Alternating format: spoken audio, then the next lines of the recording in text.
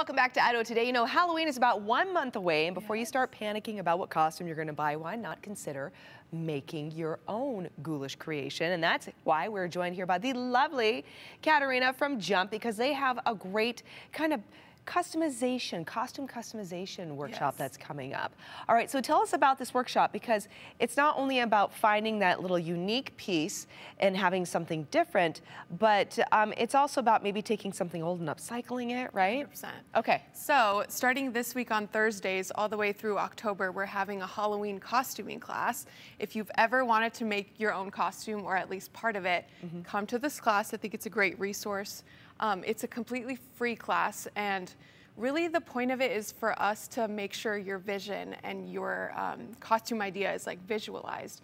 So for example, in the classes that we're going to offer, not only steps on how to build these costumes, but we're going to also offer some materials and some things to kind of get you started. So for example, we've had some lovely donations from the community, and they've donated maybe old costumes. So we're hoping you can get inspired by something like this, and then we'll help you make an outfit around it, whether it's a gown or like a long jumpsuit or anything. Complete the vision, Exactly, right? This is a fantastic Isn't Medusa kind of fun? Grecian headpiece, yeah.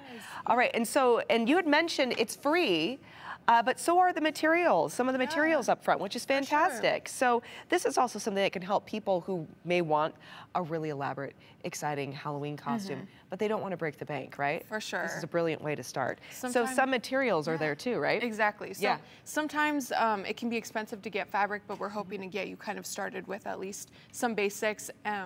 Another thing also is not only using and making things from scratch, but also probably shopping your closet and kind of seeing what things that you have already. So for example, today I have on this little fall you look dress. adorable. Yes, but I mean, you could wear that out anyway, but when you match it with a witch's hat. Exactly. You look like you look like you're out of Hocus Pocus. Yes. Honestly, yes, so Here, you know what? I want you to come around here to the side of this table so you can model and showcase, and Dakota can get a nice shot. So this is just a great example of like what Katerina was saying. Go ahead and model for us. That this came out of her closet. How cute is that? And truly, it looks like something out of Hocus Pocus. But then just put a Halloween hat or a witch's hat on top, and look at you. Totally. So we're also trying to do that. Sometimes making costumes can be a little time consuming. So depending on what you, how much time you want to invest in, we can help you make accessories. So for example, a really cool belt if you have like a lot of the other accessories. Well, come on back over here, because I want to talk to you, because you have some patterns as well. So if somebody does have the gift of sewing and they're already going down that path, or maybe they just want to try something new and give their hand at it, they can do that. But you also do have patterns as well to help give some guidance. For sure. So anyone really of any skill level can come, even if you don't know how to sew at all. We have fun things like giant cardboard that we can use to make really big wings. So if you're a little bit crafty but not necessarily a sewing expert, that will be the best thing.